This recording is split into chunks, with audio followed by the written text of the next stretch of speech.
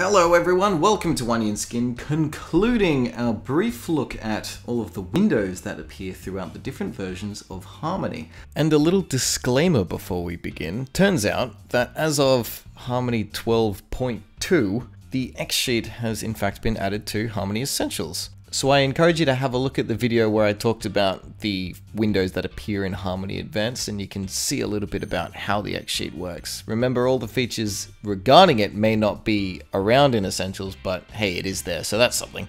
This is Harmony 12 Premium, the top end version, and there's only a couple of windows that really get added here, but are they pretty extraordinary? Yeah, they are. This is the node view and the node library. These things work in conjunction with one another, and what it is another way of looking at your layers, right? So this is the timeline, and if I add a bunch of drawings like that, they all appear in a list, and over in the node view, they appear in kind of like a mind map, flowcharty kind of way. So you can see I can pull them all out and organize them like that. And the way that this thing works is, think of it like, rather than a list, you're spreading your layers out on a table, and you can shuffle them about and you can wire them together in any way that you wish. So this is the node library down here. It contains all the effects that you may want to use. There are tons of them. So this is the filter category, for example, so you can see things like blurs and glows and color scale and all different ways of manipulating the shape in what you see. So if I draw, yep, scribble. That's the best way to go. No, it's not, but whatever. Okay, so drawing has the spittly black spiral nonsense on it. So in render view, we can't see anything because it's black on black. But now I'm going to pull out a glow node and pin it in there. Open up its parameters by pressing on that yellow box, and the layer properties panel opens up, and I can start doing just what I did in the Essentials video and pump out its glow pretty damn far like that. So, you know, that's on 20, but it's kind of faint, isn't it? So I can also pump up its intensity like that. But so far we haven't seen anything that we can't already do in both Essentials and Advanced. So what is the advantage of having them arranged in a big stringy mess as opposed to a nice organized list? And that is, you can pull strings out more than once. Okay, so there is now one string that goes in raw and it has just the black shapes, and another one that goes through the glow and the blue one appears. So what happens if I pull two of these out? Oh, it gets super bright. Or I can make a second glow and have that one go through, and maybe this one will be a completely different color, like say yellow.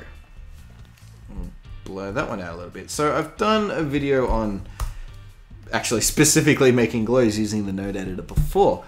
So go have a look at that, and you can see how the glows work and how you can fix a few other things together. But I'm just going to briefly scroll through some of these effects, and you can see just how crazy they can get. And the true wonder and power of this feature is how you can combine effects together to create things that previously never before even existed. So in my favorites, I really like to use Apply Peg Transformation. This allows you to move something after it's already been pegged before, so it'll let you have one object exist in several places at the same time and animate in several different positions at once. Blur Gaussian is just a regular blur. Camera, you can put more than one camera in the scene and then animate it around using that. Cutter is like a masking system, so if you combine cutters with glows in particular ways, you can create an inner glow, or you can fire things out in all kinds of just crazy psycho directions. What else have we got? Generator, you can make like a noise mat and then combine that with a few other things and say create water ripple effects, or fire that's kind of, you know, wafting off and all that kind of, you know, like a heat haze effect. That's what I was going for. Deformation is all for setting up your bone hierarchy. You can make really complicated skeletal rigs using this system. Particle effects is pretty nuts. These are some of the examples that it comes with. So what's fairies do? I've seen it before, but I'll show you. Come on out, plug that in, and play. There you go.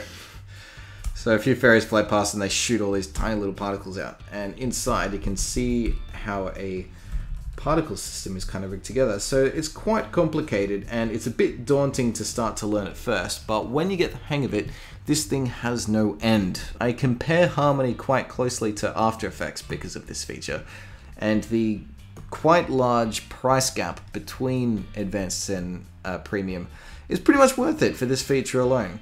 There's a bunch of other stuff that's added in regards to tools and features, but we're trying to just talk about the windows that are added, and these are the two, the node library and the node view. They work together very, very well, and I use it every day. It's a true compositing tool and very, very cool, and there is way too much to just show in one introduction video, so expect there to be full series on compositing in Harmony one day. So if this is something that you want to see more of, do let me know and it will slowly start to work its way up the level of priorities. Another addition to Harmony that I've been meaning to talk about. I thought it was added in Advanced, but apparently it's only available in Premium. It isn't a tool, nor is it a window, but just one little switch that is a complete game changer. I've got 3 layers here, labeled 1, 2, and 3 respectively, and over in Layer Properties there is a single button added called Enable 3D. So what does this do? Because 3D space already exists and we can still make use of it. So I'm going to pull layer 1 back a bit and layer 2 back a bit as well. So 3D still works. Why is this button here? Under rotate, you can see it still only rotates in a 2-dimensional space, and wherever the pieces move, they always face the camera directly. So you can get parallax out of it, but you can't get true 3D out of it. Well, that's what this button does. Watch closely. See that? It changes from being a 2-dimensional wheel to a 3-dimensional one that allows us to do this.